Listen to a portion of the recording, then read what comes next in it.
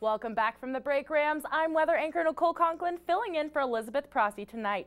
Right now, we have our live cam up here at CSU, and it's a nice night. We have no winds as of right now, and there's very little snow on campus because of those warm temperatures melting it all away.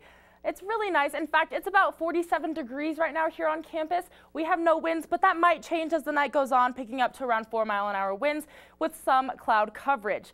Looking at the state lows tonight, our lowest will be on the western slope. In Gunnison, we have our lowest temperature about 17. Everywhere else is going to stay around the low to mid 30s, with Grand Junction being our high of 41 on the western slope.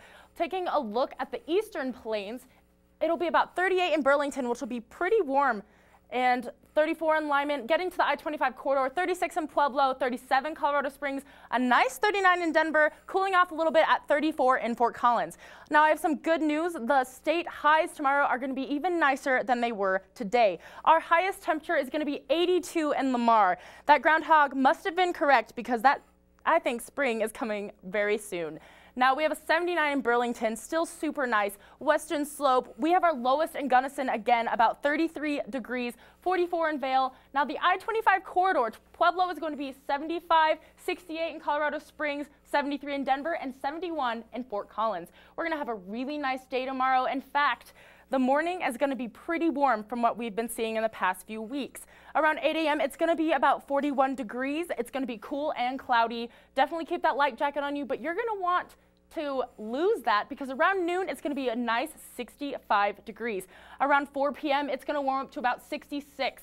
Now, what should you bring out the door tomorrow? Definitely leave that heavy coat at home. Like I said, it's going to be nice, and it's going to be in the 60s, and it is going to hit 71. Now, definitely keep that light jacket on you, because like I said, the morning will be a little cooler. Keep those sunglasses on as well, because the sun has been notorious for sticking out throughout the clouds throughout the day. And don't forget to smile, because we are almost to Friday.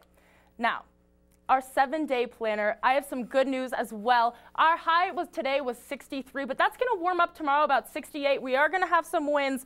Now, it's going to stay in the 60s for the next couple days. However, we are going to drop to the low 50s around Sunday, Monday, but we are warming up to the mid 50s again on Tuesday.